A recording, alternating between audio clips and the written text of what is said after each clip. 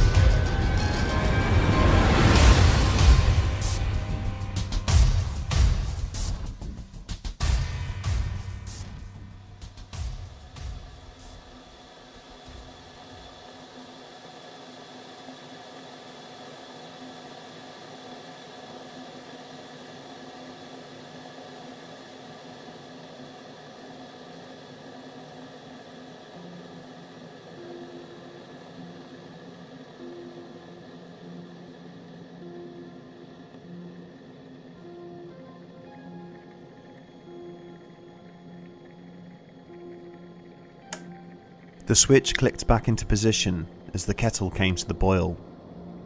Steam rose as its contents were poured into a waiting mug, the rich flowing burble of water whispering through the air. The smell of coffee filled the room, seeping into every corner, almost as overpowering as the darkness smothering the further recesses of the kitchen.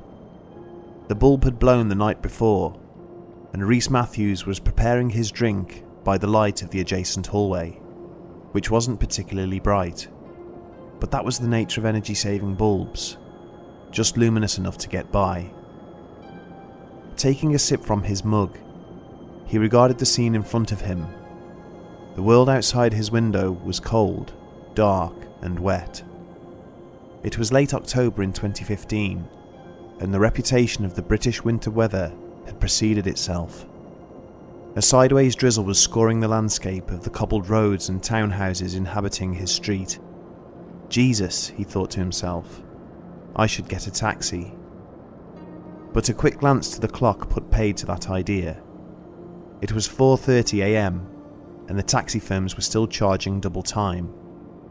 It was a thought that had occurred to him every single morning, but the outcome was always the same. He just didn't have the money to waste on cabs. The buses weren't running at that time in the morning either, so his only option was, and always had been, to cycle to work. Reece lived in the town of Telford in Shropshire, England, famed as one of the birthplaces of industry and home to the world-renowned Iron Bridge. Telford is a thriving municipality of around 170,000 people, one of the fastest growing towns in the UK. For this reason, the routes of transportation are excellent, and cycle paths complement most busy roads throughout the town itself. This was at least some comfort to Reece, who had to brave the quieter traffic of the early morning every single day. Quieter traffic, of course, often led to more reckless driving by some, so the cycle paths were a welcome alternative to the roads themselves. Parts of his route, however, would take him off the beaten track, along dark paths where no street lamps shone. But that was the last thing on his mind as he finished his coffee, slipped on his waterproof coat, and mounted his bike, ready for his daily 5-mile journey to the manufacturing plant where he worked. The world was still submerged in darkness when he left. It was just coming up to 5 AM, and sunrise at that time of year wasn't until after 6. The going was easy. There weren't too many hills, and if there were, the inclines were gentle. The rain, on the other hand, was more troublesome. There was no avoiding it. It pierced the exposed skin of his face like 1,000 icy shards. In some small way, it felt invigorating. In most others, it was an incorrigible nuisance. But never did it pose any kind of threat in stopping him. He cycled on through the rows of dark houses and shops. Every now and then a vehicle of some description would come tearing past, taking advantage of the empty roads. But for the most part, the world was silent and peaceful. This close to the depths of winter, Most birds had already flown south, so not even they made a sound. Reece often used this time for reflection. His route was so routine by now that he could often navigate on autopilot, leaving him free to think on things. At the midpoint of his journey, he turned off the main highway and began to cycle down an old gravel path, which would take him past Trench Pool. Trench Pool is a large body of water, used mainly as a balancing lake, but is often fished by the locals. The pathway was confined on both sides, with the pool to its left and the thick brush to the right, the other side of which there was a busy dual carriageway. There were no street lamps adorning this part of the route. It was a long straight path, running at least 250 metres in length, and would have otherwise been hidden in darkness if not for Reece's high-powered bicycle lamp. It shone so brightly that he could see all the way to the end of the track in front of him. He began to pick up the pace as he noticed that the route ahead was clear. With his head down, he switched into a lower gear and began to pump the pedals with all the power his leg muscles could muster. He was now travelling at speed, but something, he didn't know what, made him look up from the path immediately in front of him. No more than 3 metres away stood a figure. He was moving at such a velocity that he was sure he was going to collide with whoever it was, and in that instant, time slowed to a crawl, as is often the case in such circumstances. Everything happened in slow motion, and for this reason, Reece was able to take in every single detail. The figure was that of a woman, dressed in formal office wear, and holding a handbag tightly at her shoulder with one hand. She stood with her legs together, and on her feet, she wore high-heeled shoes. Of her features he could see nothing. She was looking down at the floor, and her drenched black locks hung down over her face. As he closed in on her, she did not move. She did not cry out in panic. She did not even flinch. She did not react in any way, shape or form. She simply stood there, stock still and deathly silent. At the last moment, Reece adjusted his handlebars just enough to go sailing past, missing her by mere inches, but still she stood there, unmoving. He immediately slammed on his brakes, skidding sideways in the wet gravel and almost falling off his bike. He turned back towards her to apologise, but there was no one there. Confused, he looked from left to right and back again, but the woman was nowhere to be seen. Once he realised the truth of the matter, that there was nowhere else she could possibly have gone, every single hair on his entire body stood on end. Stunned, he turned back around and continued cycling along the path, not once looking back, for fear of what he might see. He was fully convinced that he had just seen a ghost. He spent most of that day at work in near silence, only opening his mouth to speak when he needed to, walking in trance-like disbelief. Colleagues noticed this change in him, but he told them nothing of what he had seen. On the way back home, he took a different route, and would in fact steer clear of cycling along Trench Pool for months afterwards. But as much as he tried to avoid bumping into whatever he had seen that morning, that choice, it would seem, would not be his. About a week after his sighting, Reece was walking to his local shop to buy some beer. It was late evening, around 10 PM, and the sun had long since set.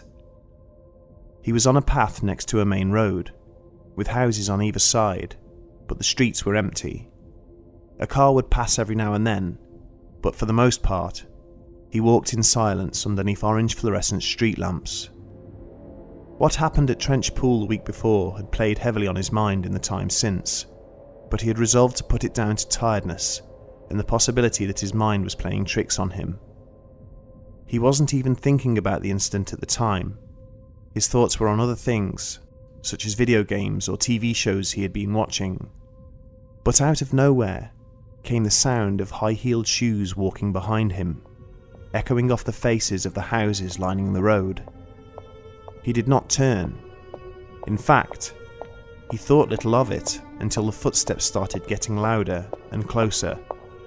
Whoever it was walking behind him, they were obviously going at a faster pace than he was, and so he decided to stop and let them past, as the path was only narrow. As he slowed, he turned his head to indicate his intention, but to his complete and utter shock, the pathway was empty, and the sound of footsteps abruptly stopped.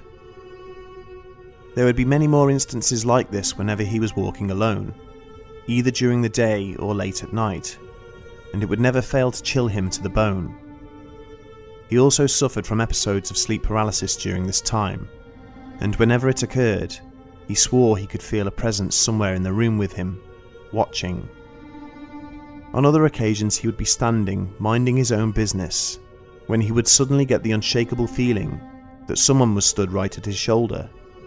So close, it felt as though they were trying to whisper something in his ear, but he never heard a peep. This continued for some time, and just as Reece felt as if he was beginning to lose his mind, the activity began to abate. Life would return to normal for him, but it would be months before he dared cycle anywhere near Trench Pool. Only when the sun began to rise earlier, as winter gave way to spring, did he feel brave enough to take the gravelled pathway running past the lake. He would always wonder what it was he had seen in that cold, dreary October of 2015, and he would go on to tell close friends of his experience. Through them, he would come to learn that he was not the only person to have experienced something strange in that area. There were stories of fishermen who had seen figures stood on the gravel pathway, which wouldn't have been anything out of the ordinary, if not for the fact that these figures were often faceless, and sometimes even hovering a few feet above the ground. The sound of ghostly footsteps had also been heard walking along the wooden jetties at either end of the pool, and in another chilling account, a man walking along the same gravel pathway had heard a low, guttural growl, like nothing he had ever heard before, coming from the brush running next to the walkway. It seems the lake is no stranger to paranormal activity, and there are perhaps some valid reasons for this. In mid-2017, one of Reece's friends happened to overhear an interesting conversation about Trench Pool. It included comments from an amateur diving instructor, who one morning, many years before, had received a phone call from an officer at Mallinsgate Police Station in Telford Town Centre. Reece's friend learned that there had been an altercation between a group of teenagers on the banks of the lake, and one of them had fallen in and was suspected to have drowned. The police had called for his assistance, as their own diving team was training on the other side of the country at the time. Under a thickening air of apprehension, he and another amateur diver had to suit up and swim out into the murky water, which went out to a depth of about 20 feet. That morning, they retrieved the body of an 18-year-old man from the lake, and it would not be the first or last time someone had lost their lives in those waters. As mentioned previously, there is a busy dual carriageway on the opposite side of the tall, dense hedge line running alongside the gravel path. Several lives have been claimed in tragic car accidents, which have seen vehicles plough through the brush and end up in the lake. Other times people have stumbled out of the nearby pub late at night, heavily inebriated, and decided to go for a swim, and have then drowned in the process. There is no question that there have been several tragic deaths in and around the pool. But who was the young woman that Reece saw on that gravel pathway in the early hours of that morning? Could she have been the ghost of someone involved in some sort of accident? Or maybe the victim of something more sinister, something as yet unknown? Reece is unsure, but amidst all the chilling experiences which occurred in the aftermath of his sighting, he sometimes got the feeling that the presence was trying to communicate with him in some way. Whoever, or whatever it was, it had obviously noticed that he had noticed it, and maybe that is ultimately the reason he was followed. It has been nearly 2 years since his experience, and Reece still cycles to work. He has resumed his route alongside the lake, and although he has not seen anything since, the image of what he encountered is not so easy to forget. Indeed, there is never a time goes by where he doesn't feel a moment's hesitation before turning off down that gravel pathway. and although he may have laid his fears to rest, he feels the same cannot be said for whatever it is that haunts Trench Pool.